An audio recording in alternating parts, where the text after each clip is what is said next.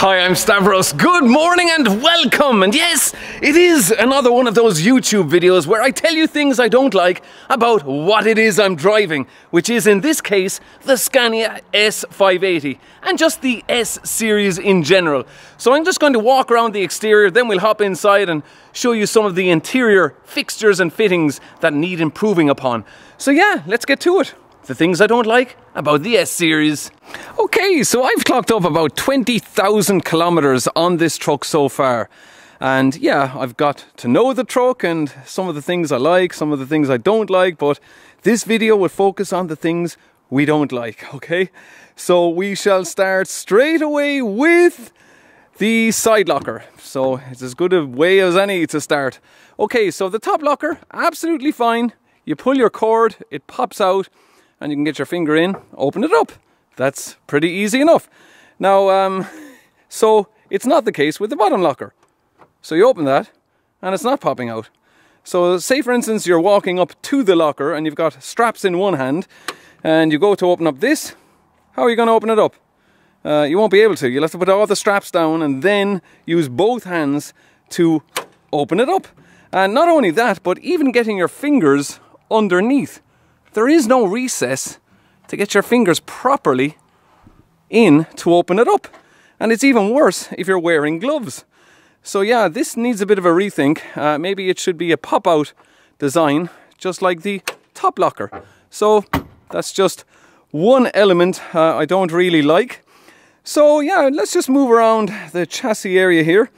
Now you see the mudguard bar that holds it on there to the chassis. There's just no proper gap to clean in between it.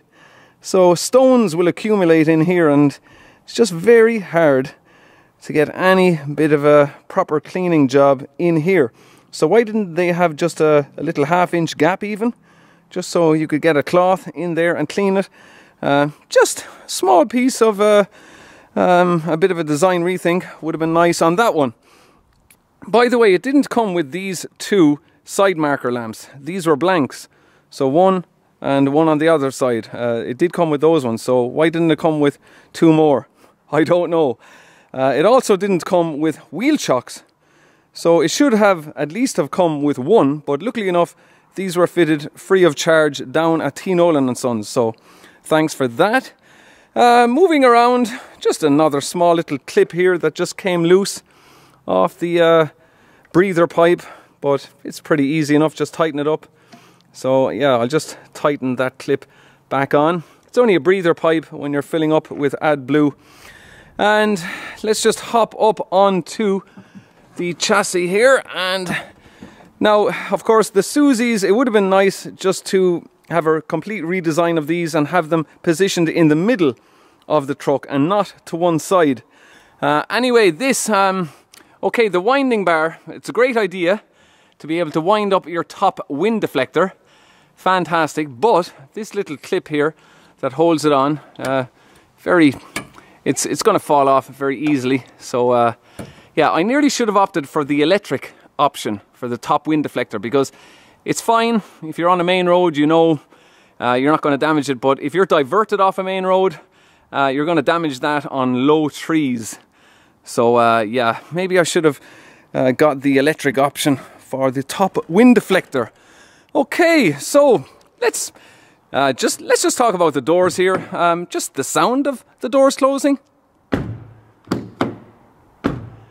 I mean, could they not have done a more of a robust sounding door? If I move over to the previous truck I used to drive, I clocked up 622,000 kilometers on this Scania R560. Just listen to the doors on this. They sound far more solid, don't they, than all of the next generation Scanias. And oh yeah, if I zoom up on the top there, I need to fix the cover for the air horn. You can see it's a bit bent there. So yeah, going down some country roads in Ireland, a lot of the councils are not very good at clipping the tops of the trees, and they do damage all of the trucks, not just this truck.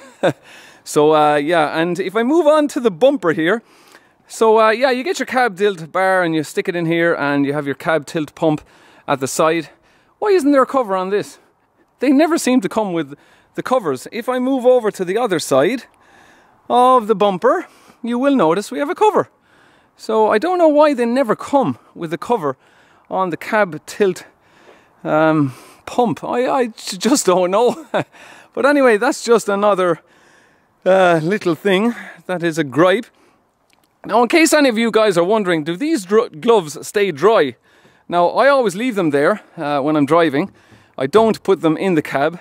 And the answer is that they don't really get wet at all. Only unless it's really heavy rain will they get a bit wet, and not even that wet. So I used to do it with the previous truck, keep them on the top step, and if there was any bit of rain at all, they'd get wet. But these are very good. They hardly get wet at all up there. So yeah, that is just one thing there. Let's just oh yeah, the mat. Okay, now these mats, they are a Scania mat, but they're not very good design, because it's too flat here in this area, and all the dust and dirt just lays there and blows in to the middle of the truck, being a flat floor, of course. Why didn't they just design it with all these grooves and make the grooves maybe a bit deeper so that it would contain more of the dirt? So I just used this microfiber cloth just to kind of hold a lot of the small dust, just to stop it from blowing in to the middle of the truck. That's just another little area that may need improving. So yeah, let's move on to the bunk area. Now, if you send the truck in for a service, they're obviously going to be tilting the cab. So why isn't there a net, or an opportunity to get a net and tie it from the top of the bunk up to the lockers, just to contain all of the bedding, so the bedding doesn't fall out when you tilt the cab? Now, a net did come with the truck. That's it right there. But that net is no good for this truck. It's only for a truck that has a bunk up on top. So there was actually no need for that net to have come with this truck at all. So yeah. Now, moving on to the passenger side seat, I would have preferred if it was one of the fold up seat base design seats, because it would have given you more space underneath. So this passenger seat is on full air, which there's no real need of, because I hardly ever carry a passenger.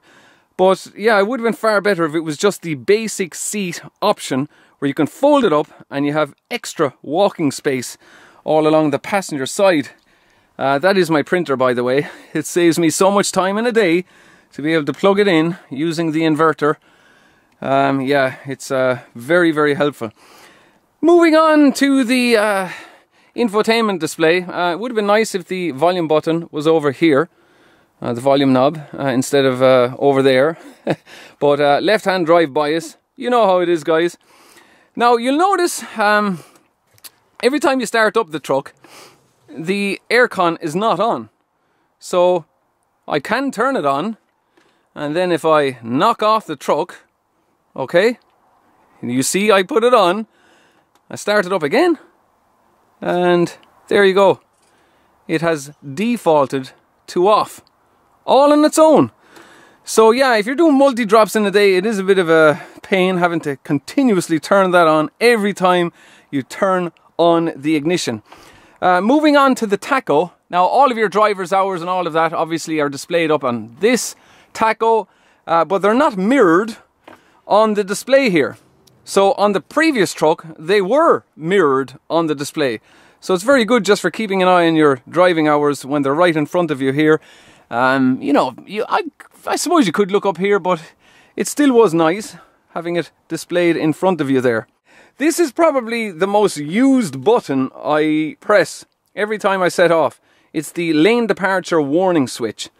So every time I hop in, I have to continuously press that off, because it is really annoying. Now, it would be nice if it was maybe speed based, where you drive over a certain speed and then it turns on, but even when you're driving at slow speeds down some narrow roads, it'll start buzzing at you. So yeah, I continuously have to turn that off. And yeah, the rear reversing buzzer, it doesn't seem to be working properly at the moment either, for some reason. So I might have to get Nolan's to look at that. And anything else? Oh yeah, when you are in heavy rain, okay, the rain lodges up here at the top of the door between the frame and the seal, and when you open the door, the rain just drops down on top of the switches here. So there is a little rubber piece that you can buy as an option. I have it ordered and I'm going to get it fitted the next time I'm down for a service. So hopefully it will improve it to some degree, although I've heard it doesn't really improve it that much. And if I just talk about the doors for a minute, now when this truck was new, when we collected it, there was a bit of a gap between the door and the frame, a bit of a bad panel gap when you compare it to the passenger side. That was something that Nolan said they could fix, but it was really beyond me how it even left the factory in France with such a wide door panel gap. I really don't know how it even passed quality control with the gap. You see, you don't really notice the gap now because we had this black glass panel and the chrome piece fitted, so you don't really notice it. But yeah, if you were to look really closely, you'd see there is an extra gap on the top of the door compared to the passenger side. So yeah, oh yeah, I forgot to show you something else on the inside. Let me hop up again. Now the sun visor, I have mentioned this about 3.5 years ago. Okay, when I first drove the S580, over 3.5 years ago. Okay, so you're driving down the road, you've got early morning sun, Sunday and evening sun, and it's shining here in on top of you. So why don't they have something like Renault or Volvo where you just slide out something? Renault have the push button thing and it just pops down and it covers in this gap. This, okay, it extends it down, but it doesn't slide over. This doesn't slide over to block the gap. So yeah, no idea why this has not been improved upon. This truck, remember, came out towards the second half of 2016. It's not as if it came out 2 years ago. Okay, let me now show you where the fuse board is located in the Scania S580.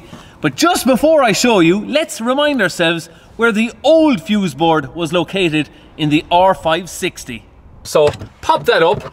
You'll remember we have the fold-out table just like the S580, and we also have storage underneath. But it's quite easy to get into the fuse board. Just one clip here and one clip here, and lift that out, and there you go, straight into the fuse board. And it's quite well located because when you have your light from the ceiling shining down, you can see the fuses at night. So yeah, and just clip it back in there, close it up, and that's it. Let's have a look at the S580. Okay, so this is where the fuse board is located in the S580, in behind this panel. So let me just show you how to get into it. Now, this panel here has to come off first. So you get your 2 fingers into this hole, see that hole? 2 fingers in and pull, and get your hand in here. There you go, that panel has to come off. Now, I suppose the good thing about this is you don't need any tools to get into the fuse board. Now, there is a little clip here that you have to turn clockwise. Turn that clip and give it a small little pull. There you go, now it's out of its little holding point. And you need to pull at the bottom, 2 hands in. You'll feel 2 little recesses underneath here. Get your 2 hands in and pull. I never like doing this in case I break something. Ah, there we go. Pull that out and pull at the top here, and out you go. Slide it out. So yeah, that is it's easy enough to get into, but it's just awkwardly located because when it was located up on top, it was good having the light from the ceiling shining on the fuse board, and you could see easily without a torch what fuse you were changing. I mean, with it located here, you definitely need a torch because I changed the fuses at night and I did need a torch to be able to see what fuse I was changing. But yeah, just another little bugbear. So it's a bit awkwardly located and it's not as easy to get into as the previous generation. So getting onto the subject now of polishing the tanks on the S580, I like to use Autoglym metal polish. This is not an ad, but I just thought I'd give them a mention. Some people use white diamond. I prefer this product. But anyway, somebody was asking, what do I use to wash my cloths? So one thing you don't want to do is take them home, because if you stick all these cloths into the washing machine, then your next wash of clothing is going to end up smelling like polish. And you don't want to do that. You won't be liked by your partner, wife. But anyway, so this is what I use. I just put the polish onto the little sponge here and rub it in. Now, of course, you can use a machine polisher. That makes it a lot easier, but the machine polisher spreads a lot of polish all over the place, which means you have to mask up all the straps and even along the chassis here, because the polish would just spray everywhere. So you got to be careful with the electric polisher. But sometimes I use the electric polisher when I want to give it a good polish, and then I just keep on top of it just by doing it manually. So as you can see, look, if we get a clean side there and just rub it in like this. So you've got to get off all of the heavy polish that you've just laid on the tank, and then you see it there, all of the black, and then we get a clean section and we buff it out. So just polish it up there, and just giving you a quick demonstration of the polish. So yeah, I polished this a few weeks back, and now just keeping on top of it, keeping it nice and clean and shiny. So yeah, let's just show you now how I wash these cloths without using a washing machine. So this is the chemical we use for cleaning all the trucks, but don't put it on your diesel tanks. Your aluminium diesel tanks is going to stain them, and you'll be ages getting it off the tank. But anyway, let's just pour a small bit into the little drum here, and I'll show you what we will do. So that's enough. We will then put our cloths into the drum. Okay, so what you could also do is put the chemical into a drum and wash your cloths manually. But what I'm going to do is, I'm going to do it the easy way, which is putting all of the cloths into the drum, and I'll show you what I do then, guys. That's the easy part. Anyway, let's put all of these in. Give it a good shake all around, and then we put the drum up this way, so the hole is pointing to the top, okay, not to the bottom, okay, up that way. Put a drum here so that all of the chemical coming out can go into the drum, and then we can reuse the water if you want, okay. So anyway, this is it, guys. Use the power washer, stick it into the drum, and then wash them. So simple as this.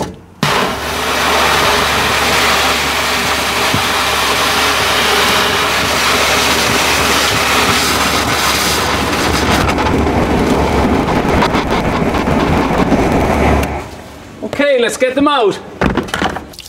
Quite easy to do. Pull them all out, and I'll just show you how clean they all came out. So let's pull them all out. Oh. All right. Yeah, that's all of them, I think. Oh, one more. Yeah, this is my little, my polishing cloth. So that came out pretty clean as well. So this is the result, guys. Look at the cloths, look. So I think they came out all pretty clean, as you can see. All back to normal. This one has some stains on it you'll never get out. But some of you are probably wondering, why don't you use normal washing powder, like for clothes? But it doesn't do as good a job as that chemical. That chemical is really strong, and it really gets them up nice and clean. You'll remember how dirty this one was, look. So yeah, a few minutes in your drum, which then becomes the washing machine. So yeah, it's as easy as that, guys. And squeeze them out, let them dry, off you go. So yeah, that is pretty much all there is to mention about the S-Series. Oh, there is something else again I have to show you. Also, the hazard warning switch, you'll notice it's positioned towards the middle of the dashboard. Now, Scania did this with the newer trucks. I have no idea why. That switch was positioned over here on all of the older trucks for decades, and there was nothing wrong with it here, because you could stand on the ground, reach up, and still turn it on and off. But if you forget now, you got to climb all the way back in and then reach over and turn it on and off. So yeah, why was that position there? I've no idea. Also the handle here, it comes the whole way down. The handle should have ended maybe about here, because if you're climbing in, you're banging it, or if you're going out, you're also banging that handle. So yeah, maybe the handle should have ended up here somewhere. The window switches up and down. I kind of question the robustness of these switches over time. I really hope nothing's going to happen to them. The older switches, the rocker switch, there was nothing wrong with that design. But these ones where you're kind of pulling and pushing down, you know, like how long are they going to last? We have yet to find out, but I would have actually have done the rocker design on these. Yeah, probably the worst thing, guys. The windscreen is cracked. Yeah, so that's not good. Now, it was a small little chip and it spread over time. Now, I could have had this fixed, but yeah, the windscreen company said, oh, we're booked up for the day. And in the space of 24 hours, this had spread. So now it needs a whole new windscreen. Now, the previous truck I drove to this one, the R480, that had its windscreen replaced because of a chip. And let's just hope that the windscreen company replaced this properly and that it doesn't leak like the last truck did. And they had to do 2 more visits before they eventually stopped the seal from leaking. So yeah, I'm just hoping now that the truck will not have a leaking seal once that windscreen is fixed. So there we have it, guys. They are the things I don't like about the SCANIA S-Series. So are you a driver that's also driving one of these trucks? What is it that you don't like about them? Make sure you comment below. But you gotta remember, none of these trucks are perfect. If it was a Volvo, a Mercedes, a DAF, a Renault truck, I'd still be making the same video. There's always something about them that needs improving. But of course, the truck manufacturers are improving them all the time. So hopefully they will be watching the video. Who knows, maybe they won't. But anyway, I just thought I'd give you an update as well. I mean, with these trucks, it would be nicer as well to have maybe a longer service interval. The service intervals for this truck are 30,000 kilometers, so maybe a bit of a longer service interval would be nice also. But you got to remember, this truck is actually performing very, very well. I'm getting 9.7 miles per gallon out of this truck. This truck, the R560, was only always giving me 8.7, maybe 9 at the most. This truck, I've got it up to 9.9 miles per gallon, which is the best so far. So yeah, overall fuel consumption is very good for a truck with a V8 engine, 3,000 Newton meters of torque. So yeah, that's going quite well. But overall, guys, I'm very happy with the truck, and that is where it ends. So yeah, I do hope you found the video somewhat informative. Please give it a thumbs up if you did, and I'll chat to you all again next weekend for another video. Take care, guys. Thanks. Cheers! And you'll be glad to hear, guys, we have a brand new windscreen put into the S580. No more crack, and it doesn't leak because we had a lot of rain during the week, and thankfully no leaks. So that is great news. A big thumbs up.